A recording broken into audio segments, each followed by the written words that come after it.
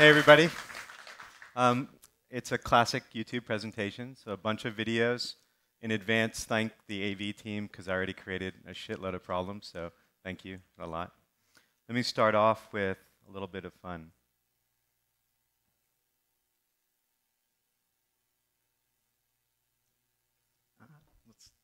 Cool. All right, the first thing I'd like to say to everyone is, let me go back, cool, is one thing as a product manager, building a company, building an organization, no matter what you do, every day has bad moments. And sometimes it's weeks, and sometimes it's years of uphill struggles. So one of the things I believe is critical is finding the joy in the smallest things in your user base, in your product, in your Easter eggs. This is essential. One of those we found just yesterday is quite marvelous, actually. Can you just switch over to the first video, please?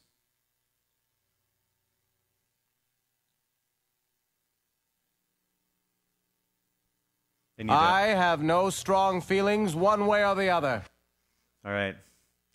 So at first, can you go back to the video, please? There's one thing that's really amazing about this. You see the likes and the dislikes? It's a little hard to see. It's 3,733 likes, 3,733 dislikes. Okay? Now, we didn't do this. We had nothing to do with this. We didn't orchestrate it. This is just happening. Can you go to the search results page, please? Every single one of these results has the same. So there's a group of people out there. It turns out a lot of them are in Spain and don't even speak the language of these videos. Are sitting here for all the queries for Futurama neutral, neutral response, a few other ones, and making sure for every single one of these videos, the number of likes and the number of dislikes are the same. Okay? Now this, for me, made my fucking week, all right? So I just got to say, you got to find these things and you have to cultivate them. Everyone's got different cultures, but this is critical. Okay? Number two, breaking things is hard, you know?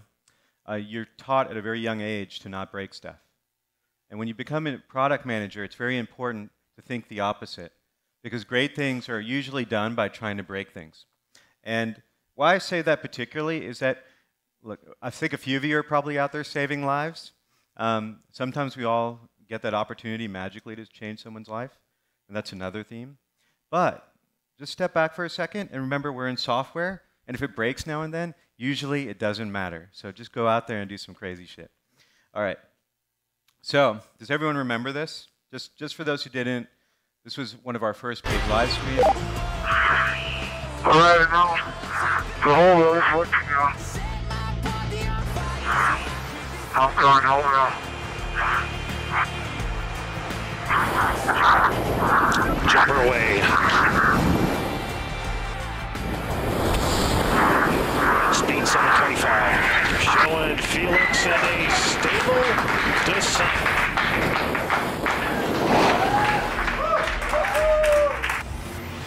And Felix is back to run safely, the new world record holder.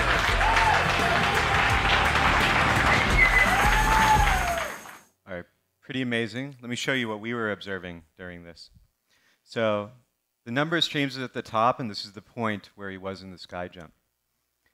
So as we get over here, 2 million streams at 25K feet.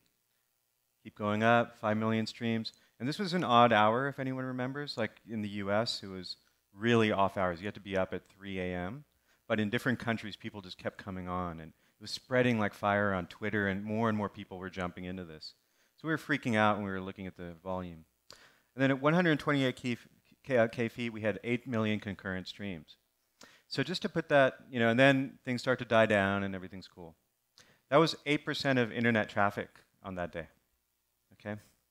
And so we were freaking out because, as you know, ISPs, they do wonderful things, but they're not used to going this crazy over the top. So we're pushing at HD basically a huge percentage of volume on the internet. And we were pretty sure we would have broken it, and a lot of people had trouble getting into whatever social app they wanted to use that day. But generally, this is the kind of thing you need to think about when you're thinking about product. Okay, the next one. I think when I first started working in product management, the truth is that I was very US-centric. I actually grew up in Texas, so I was very Texas-centric, to be honest. Like my first startup, we didn't bother localizing anything. In fact, I don't think it was, I think it just, for Ford when we had it outside of anyone hitting it from an outside IP, we didn't even care. And so one of the things I've found over time is that most of your delight and inspiration will not come from your home country. It'll come from elsewhere. I think the best example of this is we started looking at queries on YouTube. And we started visualizing them and seeing what's interesting. And so basically, each one of these bubbles is a distinct set of queries around a topic. And the bigger the bubble, the more the queries are. So I think it's playing. Yep. We'll go through. And so you see these little spikes of different queries go up. Katy Perry, this is back in 2012. Michael Jackson, when he passed away. We had different things going on. And Jenna Marbles, a bunch of YouTube stars always pop up. You'll see in a second. I need to trim this slide down a little bit, but generally in a second, and the Olympics. Okay. And then that little guy pops up there, Gangnam Style. Okay. And so we didn't know what this was, and you know, you're looking at this thing and playing around with it, but it just kept getting bigger, right? Kept getting bigger. Kept getting bigger, right? And we're like, whoa, there's something going on here, right? And I actually stopped the recording at that point in time. But if you would have kept going, I mean, literally, it took up the whole screen. It was nuts, okay? So naturally, you have this great star born. This turned into a huge phenomenon around K-pop coming into the country, TV syndication deals, everything you can imagine, you know. And recently, we crossed 2 billion views, right, on YouTube for this one video, right, literally a couple weeks ago. So this kind of amazing thing happens by going global, but you have to keep an eye on it. And I'm just curious, like, how many of you instrument for the things that you work on all the countries using your app? Okay. Probably, and unless it's totally relevant to you, probably more of you should. And I encourage you to do a very simple thing. Look at your top 10 countries, pay attention to them, and when you get some money, go visit them, right? You know, but generally, start to think about these things, and it has real impact on the way you build and the way you view what you're doing. Okay. And I'll skip this one, but I'll talk about it. So the basic idea here is, one of the things, too, about keeping an eye on countries is we started to see trends earlier on. One of the big things we noticed in Korea, so YouTube's video, okay, and video's heavy on the internet. It's heavy on your phone. When you have capped data plans, it's actually, like, why would I always want video here? And desktop's easy to get, and YouTube links are shared on the web pretty regularly. So, but we noticed in Korea, this was several years ago, that for all YouTube usage, greater than 50% of usage was happening on a phone, which is kind of crazy for us, right? And tablets weren't that big and penetrated at that time either. So seeing that made us think that, whoa, we got to really jump on this mobile wave and get a lot more aggressive than we had. And we'd been thinking of it largely as an afterthought. So looking at different markets, they can be leading edge indicators for where you're going. So I encourage you to take advantage of that. Okay. Next one, how many of you think you own a feature out there? No one? Wow, this is good. Cool. Good job. Yeah, good crowd. So when I started out, a lot of the way I thought about what I did was owning pages. And I was responsible for the watch page of YouTube or the upload page of YouTube. And I didn't really think of myself as owning like a platform and what that really meant. And that, when we started to reorient the way we think about things as a platform, it changed the way you look at things. And a good example of that is, what do we do with, let me jump through this animation, but what do we do with, so we have something called Content ID. And you can think of Content ID really simply. If you rewind way back in time, it's like a rights management vehicle that helps you help content owners take down content. And when you think about that, it's a set of features, right? It's like someone can go out there, find a video, claim it, and say, that's mine, take it down. But now, if you look at these stats, it's pretty amazing. You know, 250 years of video are scanned every single day. So let's look at it from a different perspective. Think about this as this huge data platform. We've basically pivoted to think about YouTube as the world's biggest focus group. So by thinking about it more as a platform, you start to do marvelous things. So we said, instead of thinking about this as rights management, think about it as a pulse on every single time someone is sharing music and what's that magnitude of music out there. Now let's take that as a data set and share it with people out there. And what we did, look at things like Harlem Shake. So, I think everyone remembers Harlem Shake, pretty fun time. But there's no official music video for Harlem Shake, right? There's hundreds of thousands of official music videos for Harlem Shake. So by scanning all this stuff, getting a pulse on it, and taking that data, we can now say Harlem Shake is super powerful and popular. And then we can pass it on to people who care about that. And so what was awesome with this is for the first time in 20 years, you have an artist debut at the top of the Billboard charts, an independent artist, right? And so take the things you have, think about them as a wealth of data, and then turn that data into a product. And when you think about a platform, you're thinking about users that use it, people who publish on it, and then the data that you have through this marketplace, real or illusory. And so generally take that information and do something with it. So when you're a product manager, don't think about that feature. Think about what it means as a platform and start to build around it. Cool. Jump ahead. Okay. The next thing is, and I think this is something that's not as relevant to a lot of you. I'm sure everything you do, you think of as awesome right now, and you invest your time on it. When I first started getting out in product management, I thought of consumer features, and I thought of business features. And every time it was a business feature, we didn't stick a designer on it, right? Like we basically stepped back and said, who wants to work on this? Like you wouldn't necessarily get your best people on it. And not surprisingly, it looked like shit and everyone complained about it. And then you'd have your consumer features, which you'd overweight on. So one of the things we really believe on this is that, even things like ads can be awesome if you look at everything you do and look at it with pride and take it to the next level. And so some of those things, does everyone remember Dollar Shave Club? Okay, so it's probably, like for me, when I saw this, I was like, I don't understand. Like for the first time I asked myself, why doesn't everyone create an ad, right, like this? And the idea of even thinking why should everyone create an ad was new to me. And so one of the things we've really stepped back on is say, let's have a high quality bar for everything we do, and let's make it all awesome. And so since then, there's been just so many. My favorite one of last year was the Van Damme split, which is pretty amazing. I grew up on Van Damme movies. But everything from like Mike Tyson giving Evander Holyfield, right, his ear back is probably one of the best ads I've ever seen. And now, like when we look at these advertising festivals and what goes on there, they're all YouTube videos, and they're all ads, and some of them get watched millions upon millions of times a week. And so that's what you want to aspire to with everything you do. Back office, front office, administrative tools, support tools, it doesn't matter. Make it great. Cool. I think we've all learned this one throughout our careers, is like you got to fail multiple times. And for us, I think there's no better portrayal of this than what we've done in terms of translation. YouTube's had this basic idea, which is like democratizing video for everyone. And what that's really meant is publishing once and publishing instantly for anyone in the world in any language. That's what we want to be, and we want to do that without gatekeepers. But to do that, we have to try a bunch of different things. So, our first stab at kind of automatically translating videos through algorithms looks something like this. As you can imagine, that's not what they're actually saying. And so here's the next round, we got a little bit better. But we also realized we can only do this in English. So we'd go out there and a bunch of our, 80% of usage is elsewhere in different languages. And so it didn't work for them. And then recently, literally in last week, we started doing crowdsourcing of translations.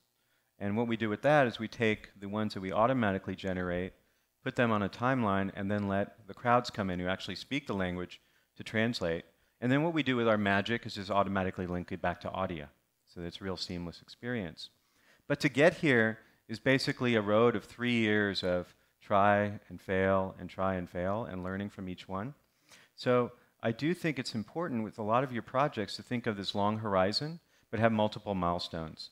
And to develop a culture in your organizations which says that some of these things are going to take years. And if you look at the great companies, a lot of things they tried again and again and again. Never be that person who says, we tried it, right? We tried it already. Chances are you just tried it at the wrong time. Okay. Another one we had was, so we've been trying to get on TVs forever on YouTube, and we've always been stuck with that remote control. And the problem with YouTube is that a lot of times you're making a decision every 2 minutes, not every 20 minutes. So just imagine if you have to use your TV remote control every 2 minutes to make a choice, and you'll realize why TV never really took off for us. And then finally, we started working on this idea of like just pairing your mobile phone with your TV screen. And that way you can just find and use your mobile phone and effectively do it. That later became Envision, that later became Chromecast, effectively, which is letting anyone do that with their TV. But to get here, we just had to be really patient, try a bunch of things. And if you'd looked at some of the UIs early on, there's some former YouTubers in the room who probably were disgusted by them. But generally, I'd say it took a long time to get here, and it just took trying and trying and trying again. So if you feel like you're failing every day, you're probably doing something right. Okay. And then the final thing is that we all care about happy users. Remember to spend time with them. Remember to understand what you're doing with them and what you're doing for them. And if you have a real story about enabling people to do things they couldn't do without you, you've made it. For YouTube, one of the best examples of this is indie music, where a lot of people, and I'll start with one actually. Could you play this video, please? Does anyone know Molly Kate Kestner or heard of her? Everything's gonna be alright. She whispers. So it's a little too depressing of a song, so we're not going to spend too much time on it. But 6 years old the night as she hid behind that shelf. you can pause it. 'Cause Daddy.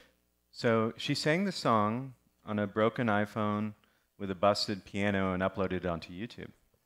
And if we go to the next slide. And so it started trending a little bit, and someone picked it up. And some celebrity picked it up and put it on their Facebook page, said, this is really cool. You know, and now, and we look at this timeline of what happened, right? And so just culminate. This is a period of, I think, less than 6 months, effectively. But if you look on May 17th, 2014, you know, Kestner Debuts hits number 42 on the iTunes charts.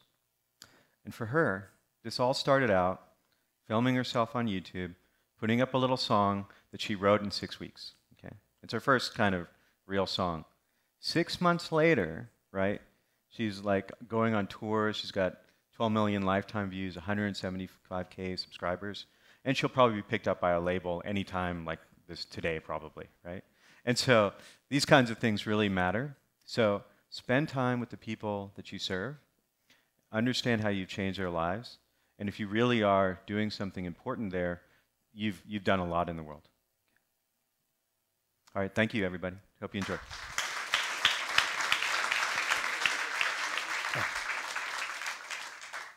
Cool. Any questions?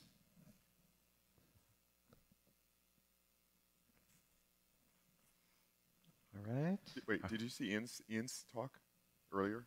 No, I didn't actually. Sorry, Ian. Yeah, we work very closely together, though. Any comments on it? Just any thoughts on what you're doing in the UX reaction? He talked about UX and the interface with you because you guys are peers. I'm interested in your view of the best way for you to work with UX and how that interfaces with what you presented today. So one is when you thinking about a platform, thinking about the impact you have on people, the user experience is not just about like how the buttons are laid out on the page. It's truly about tasks and feedback loops and how people feel when they use the product. So at YouTube, we've become much more design-centered in how we do things. So put another way, Ian's doing more of my job, which is really great, so the way it used to be. And he's actually helping to define how users actually have to, right, experience a product in order to achieve these broader goals. And so a second question is, we get a lot of requests to be very specific about tactical things with regards to product development. So I was wondering how you could talk about when things don't work for you from a product perspective, how the learnings from the failed launches how those are incorporated actually back into the product in terms of optimizing what you're doing. If you could be very Yeah. tactical with even a single example, Right. that would be great. Yeah, I think the key thing there is to be separate about two things. One is often you have the right strategy to begin with, and sometimes your failings might be that you actually had the wrong strategy. In those cases, you should really step back and say, well, how are we approaching the problem? Like, I think the translation one's a good example on that front. The strategy of saying, hey, I'm going to actually just listen to every video and figure out how to translate that to every single language just through a machine, that's a tough one, right? The idea of seeding it with languages that we can do that for, so we make it easier for people to crowdsource those translations, that makes a lot of sense, right? Human and machine together. So we did have to step back on that one and say, you know what, this isn't just a UX issue. This isn't like we don't have enough engineers. This isn't that we haven't put enough people at the problem. The strategy was fundamentally flawed, which is you can seed things, but to really scale them, you're going to need people too. So that required a reset, and that's why it took some time. In some cases, it's just simply, well, we tried to do it, but the strategy was right, the way we did it was right, but what we actually designed has failed. Like, and that you can often get through logs, qual feedback, user experience research, period. And you'll just say, oh, it's just too complicated. It didn't work. I didn't actually find my way around the product. In those cases, it's usually about constant iteration and getting back to the basics of making sure people can use it. Back there. The use of real names on commenting and sort of how you dealt with that initiative to use Google Plus on comments. Yeah, sure. I think there's two things about that. One is, so does everyone know about the issue? Basically on YouTube, we ask people to use their Google Plus account, right, and effectively set up a profile. And when they're using YouTube, they're using it under that profile.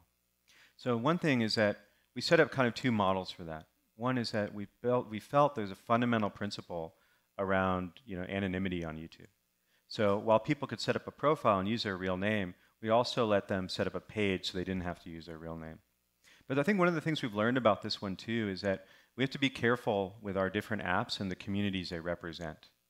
And a lot of people did not want to be in a community, right? Basically, by joining YouTube and using their Google Plus identity, they actually became a part of the Google Plus community.